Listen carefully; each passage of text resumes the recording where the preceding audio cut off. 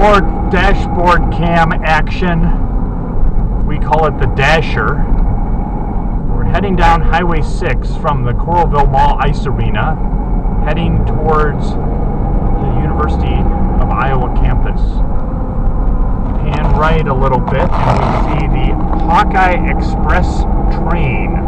This is the remote parking for the football games. You park over here about 4 miles away and you ride that train. And you can tailgate and hang out over here before you head over to football games.